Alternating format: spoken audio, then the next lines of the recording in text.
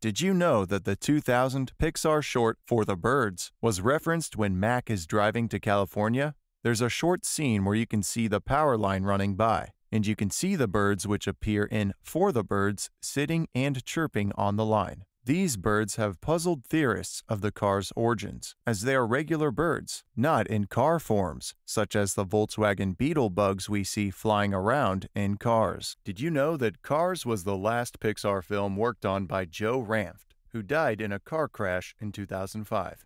The film is dedicated to his memory, and it also marks the final Pixar film to have a character voiced by him. Joe's brother, Jerome Ranft, later took over as the voice of Red in Tall Tales from Radiator Springs and Cars 3.